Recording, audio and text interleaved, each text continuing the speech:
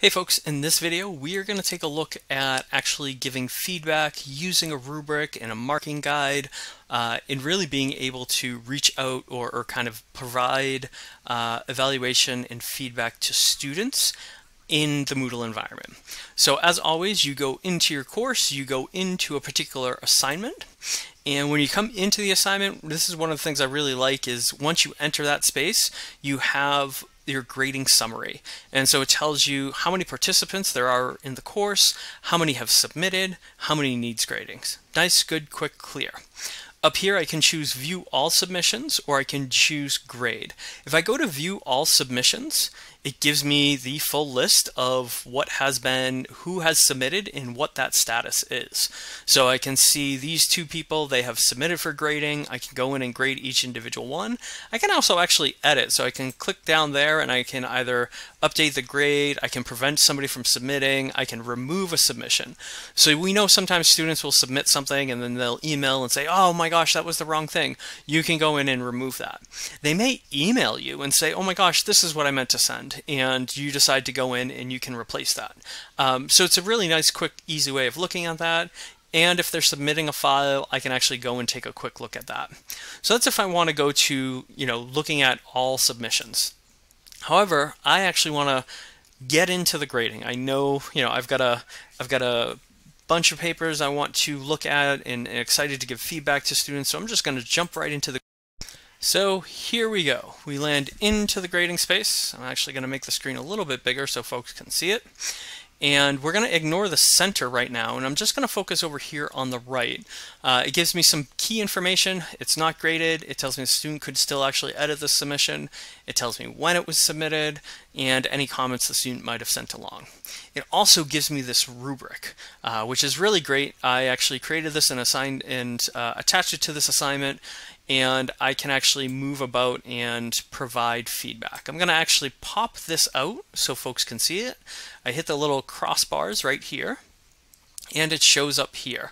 And here I can decide, where they did and didn't complete. So I can decide, you get this point, you get that point. I can provide some additional feedback about, think about this. Great job. I'm not going to really get into details here, but this is where I could actually provide some targeted feedback around those different categories. Interesting, but so I can do that. It starts to fill it out. I might want to hit 2 more, just make sure I have all of them. And then here I can give a broader overview of feedback. So I can textually say, give the fuller the fuller picture of thoughts about this assignment. But here's the really cool thing. Notice I have the HTML editor bar here, this set of tools. I can actually insert an audio comment or I can record a video.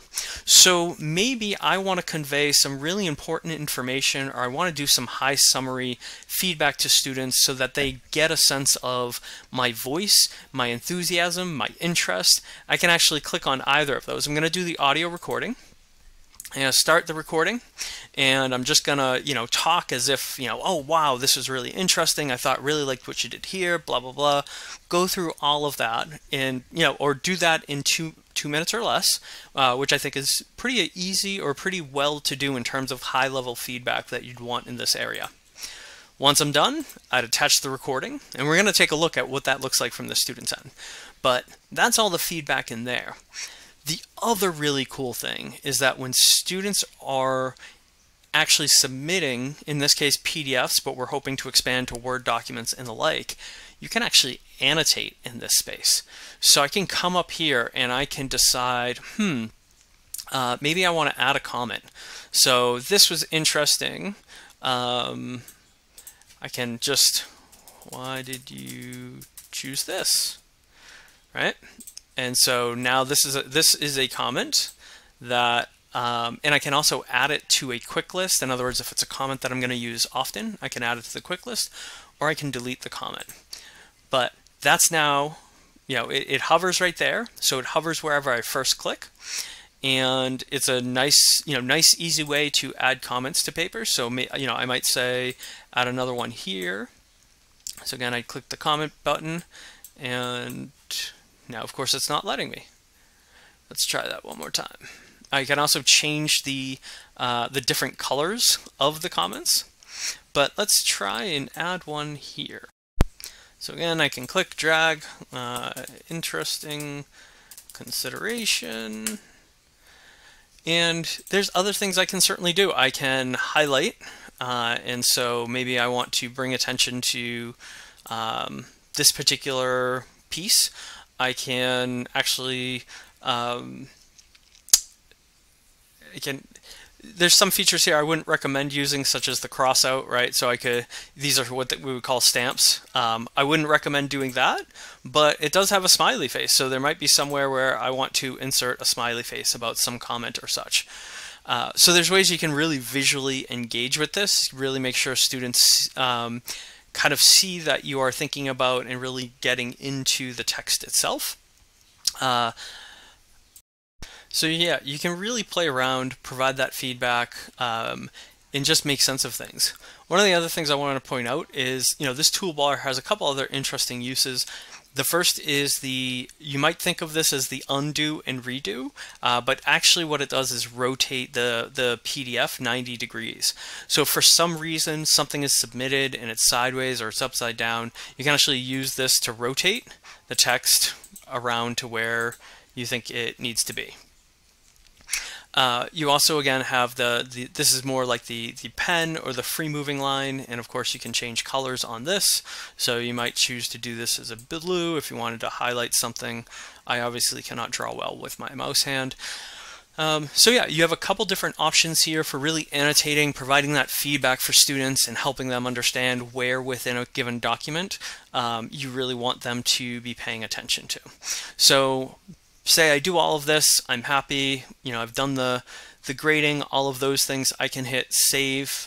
I can either hit save changes, and notice the box is defaulted to notify students. So if I hit save changes, the student will get an email that this has been graded. And if I hit save and show next, then the student will still get the notification and it'll move me to the next assignment. The other thing is I can hit reset, and reset will bring it all back to before I ever touched it, and therefore nothing has been changed. All of this will essentially be erased. Few other things to keep in mind is you can play around with the borders of this. So over here you can decide, actually I want this to take up less space, right? I want to be able to really focus on the paper before I decide to focus on the grading. Or maybe I want to focus on the, this part and put the paper aside so that I can more visually see the rubric and any feedback that I'm going to give. So you can play around with how it shows up on the screen, and you can also play around with how this shows up by clicking on this little, this here, which allows you to expand or collapse. Actually, that was my mistake of comments. So it will either show comments or it will keep comments minimized like that. So again, depending on how much is on your screen, it may be useful to do one over the other. And then finally, of course, you can actually search if you want to find or look for particular comments. In this case, there's not a lot, so they show up right here. But if you had more, it would be easier to actually find the comments that you were looking for. All right, so this is what it looks like using both a rubric and this particular assignment. What I want to do now is hop over to another assignment that was a marking grade. A marking guide. And the reason I want to do that is, just as you can see here, I can either give 10 points. I'm limited in giving 0, 10, or 90 points. There's no fluctuation there. And I just want to show what the marking guide looks like. So let's jump over to that. So here I am, slightly different assignment, or same thing submitted, but slightly different assignment, where I have the marking guide over here. So notice on the marking guide, I can grade up to 20 points for this particular section. So I might put in, some feedback and decide that this is 18. And then I might put in some more feedback and this is 20. And then of course some more, and just kind of go through this guide and really provide targeted feedback to those different criteria of the assignment, and also be able to give a score that reflects that. But in contrast to the rubric, I actually have more flexibility up to the maximum point there. And so I make sure to identify what the point is, and I want to make sure that whatever I put in the score, there's clarity about why that score is there based upon the comments. So I can do all of that, and then once again, I have this opportunity. I can, put in a bunch of text, and then I can also include if I so choose, I can include an audio recording, and we can go through that again. So really useful. Again, I'm able to, and still here I can give all the annotations that I wanted. Just wanted to make sure folks saw that difference between the rubric and the marking guide, because it really will change, or what you're looking to do will impact which one you use. So that looks all great. I'm going to hit Save Changes. That student's going to be notified. And now for the last part of this video, we're going to actually flip and show you what the student sees.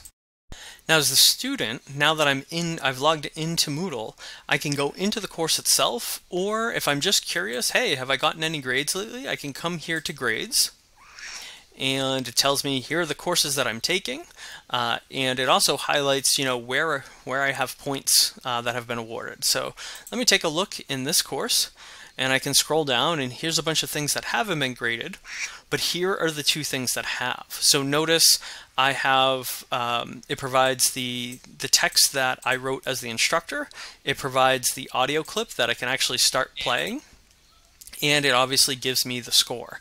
But if I want to learn more, I can actually go into that assignment, and I can take a look. So here again, I have that particular feedback laid out a little more clearly. And also, I can take a look at the annotated PDF, right? So I can say, oh yeah, let's see, what was that information that was given here? Oh, there's a comment here. Oh, here are my comments, and I can see those other visual pieces of, it took me to the bottom there because the comments were linked at the bottom, but here are those other pieces within the other annotations and things that the instructor made on the paper. If I don't want to see it in a PDF, but I want to see it within Moodle, I can select View Annotated PDF, and now it pops it up nice and clear. And notice here I can hover my mouse over the actual comments, and they pop up nice and easy. Shows me the full page of different pieces, and I can move page to page from that. So that's the feedback, that is providing feedback within Moodle using rubrics, marking guides, and the annotated PDF feature.